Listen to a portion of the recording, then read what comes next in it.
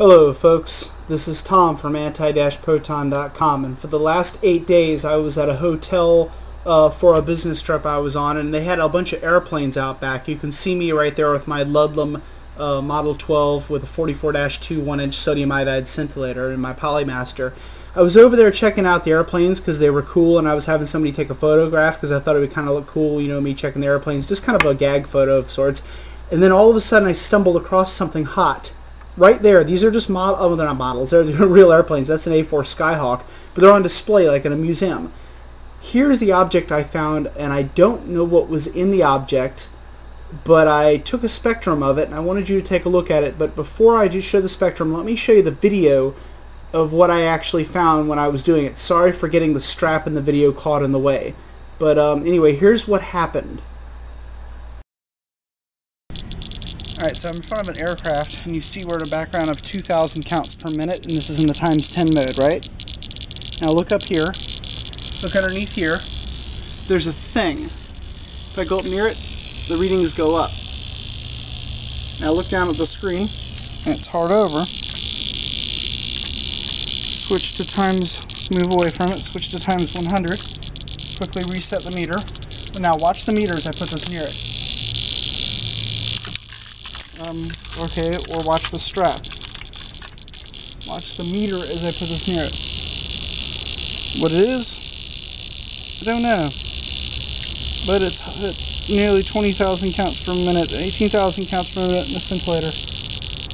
And it... oh shit, there it is. It's up there. I was in the wrong spot. It's right here, whatever it is. Oh crap, it's off the roof there. Okay, times 1,000 mode. It is 100,000 counts per minute. It's 100,000 counts per minute in the front of a Skyhawk. Well, that's the hottest radioactive thing I've found in a long time.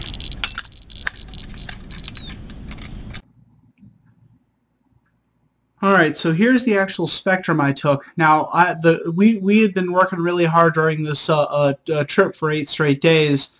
Lots of systems had to be messed with and everything. So basically we had almost no time. We had to get the heck out of there because we were running out of time and we had a long trip ahead of us.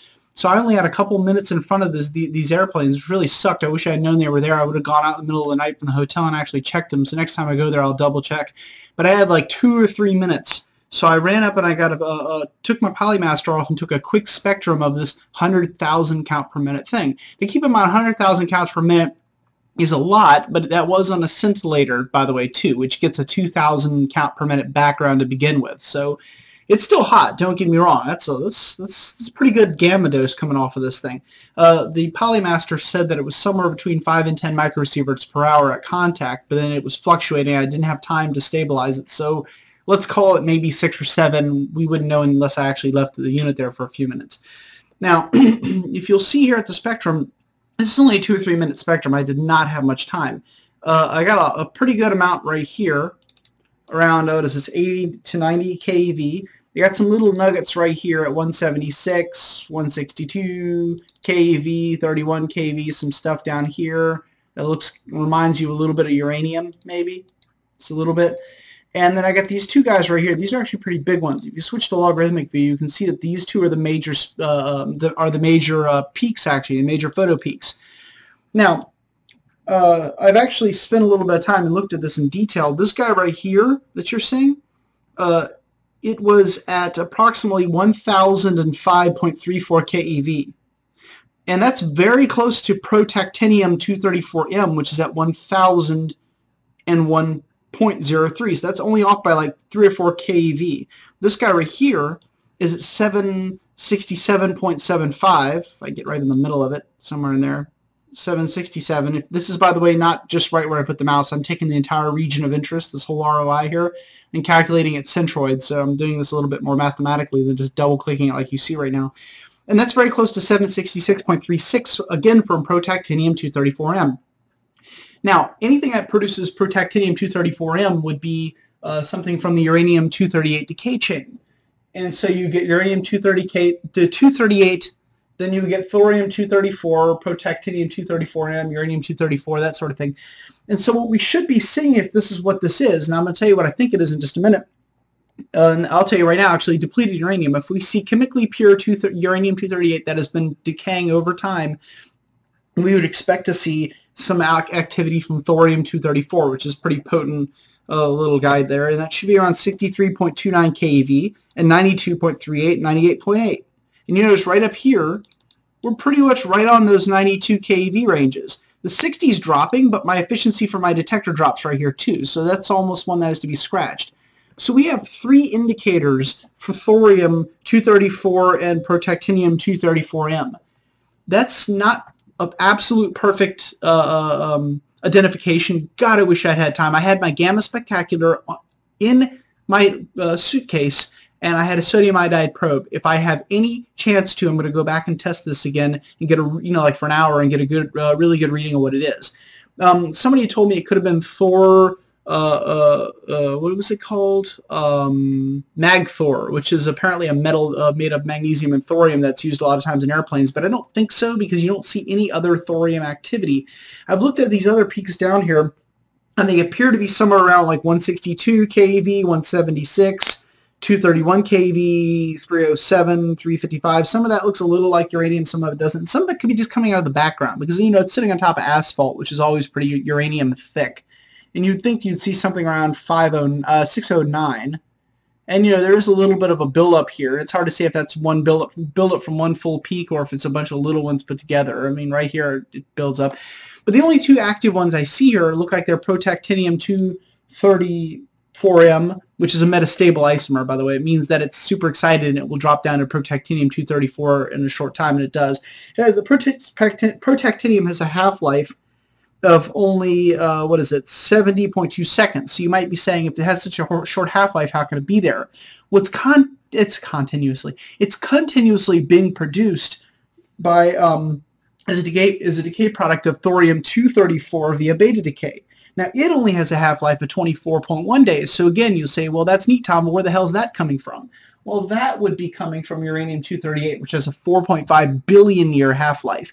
And you'd be entering into something known as secular equilibrium. Basically, these 2 guys will be in equilibrium with one another, their half-lives appearing to be similar to the uranium-238's half-life only because they're being produced at about the same rate as the uranium-238 is. You see, they have a short half-life, but they're only being produced at a short rate. So it gets kind of amusing. And you need something called a Bateman equation, which I've mentioned like 50 times, and I should probably show everybody how to solve one of those if you want to figure this out.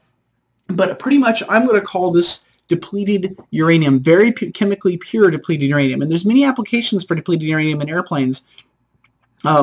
It's used for things like weighting because it's really, really heavy. It can be used for shielding and some other stuff too. And there's probably other uses that it has that I don't even know about because I'm not a airplane mechanic or whatnot. I'm not an engineer of aeronautics, that sort of thing. But anyhow, so my 2 or 3 minute quick spectrum really, really looks like depleted uranium, but very, very pure depleted uranium, very chemically pure. So this is like heavily depleted.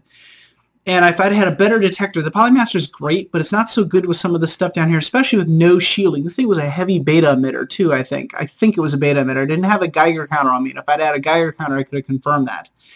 So there you go. Now I'm going to show you a quick zoom in of the actual area where I found it because it wasn't exactly where it showed in the first picture. So let's get to that. Actually, here we go. Now look here. This is what I was originally showing you in the picture. See that black block? And that black block does sort of remind me of DU a little bit, except it's too dark. I think it's like foam or something. This is where I was when it was 20,000 counts per minute. But I moved down to here. See this pipe that I have highlighted in red? Underneath that pipe, inside that pipe, around that pipe, near that pipe, somewhere in there is where I hit the 100,000 mark. And I didn't see anything else, but the car was like honking. It was getting ready to leave, so I had to go. You got me on what it is. It's neat. This is the forward landing gear of an A6 intruder, of an A4 Skyhawk. So this is an old retired airplane, by the way, too. So this was on a Muse piece. There's nothing wrong with me showing this, but neat. This stuff's all around, so just keep in mind, it ain't going to hurt you. I mean, I wouldn't go up there and lick it, but it's just being in a museum piece. It's not going to hurt you. I can't imagine how you could be harmed by it unless you like stuck your head up against it for like a week or a month or a year or something, and even then it wouldn't actually hurt you. It just probably raise your statistical chance of cancer a little bit.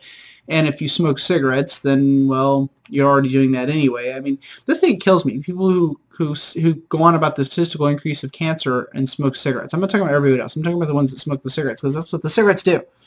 In fact, it's the same material. But so there you go. This has been Tom from anti-proton.com, and bye-bye.